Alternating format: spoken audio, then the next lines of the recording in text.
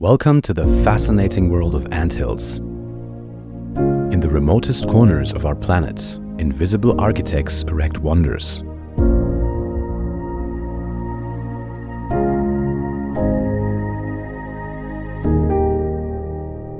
In the heart of forests, Formica Rufa ants construct dome-shaped anthills. Starting from a stump or a fallen log, they bring materials to facilitate a rapid warming of the dome oriented towards the sun.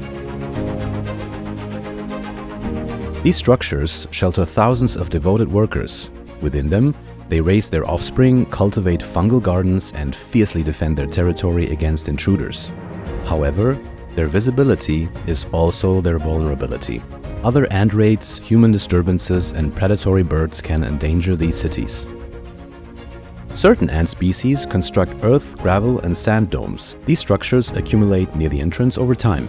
Occasionally, small earth domes are intentionally erected to warm the brood. The ants that guard the nest often rest on blades of grass, resembling watchful sentinels.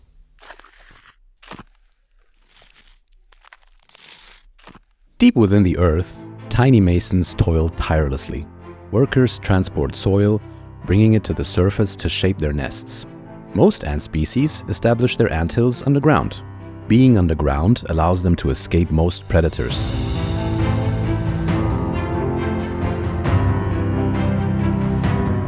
Within the anthill, life hums, invisible to the world above. Their antennae probe, detecting every nook and following pheromones that guide their way. They arrange food stores meticulously.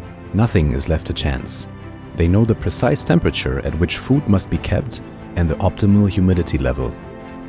As a result, ants can control fermentation or avoid it when necessary. Ants harness the warmth stored by the soil. They optimize every space, placing their brood in these warm chambers hidden from view.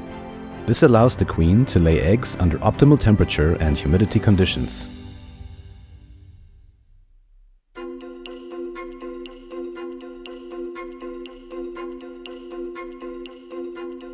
Beyond these marvels of masonry, some ant species choose an entirely different type of habitat to establish their nests. One could say they use organic matter to create their anthills. Fungus-farming ants live directly within the fungus they cultivate. They dig immense networks of galleries and chambers. The tunnels they build form a complicated maze you would get lost in. Some dedicated to ventilation, others to traffic. These ants transport branches, leaves, or fruits, using them to nourish and grow the fungus. The fungus serves as both food and nest for the ants. It's the leaf-cutting ants that exhibit this behavior. They are found from Central to South America. Some ants prefer to establish their nest in special plants. These ants are known as Myrmecophytes. Plants like tillandsia and acacias possess cavities where ants organize their anthills. This represents a secret symbiosis between plant and insect. Occasionally, ant species settle in old wooden structures or decaying trees. They dig their galleries, preserving their privacy. Unlike Myrmecophytes, these ants do not rely on living plants but optimize whatever materials they can find. In the trees of South Asia or Central Africa, the weaver ants, also known as green ants, weave nests by binding leaves together. The silk they use is produced by their larvae. Species such as Oeocphylla are masters of this craft. They protect plants from parasites and live in symbiosis with the plant. What sets them apart from other Myrmecophytes are their truly remarkable architectural creations.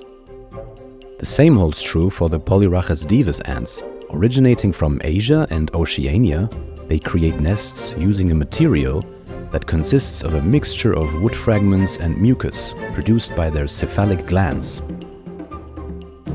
Ants are far more than mere insects. They are builders, cultivators, and explorers. Their anthills, which are marvelous structures, invite us to uncover their secrets.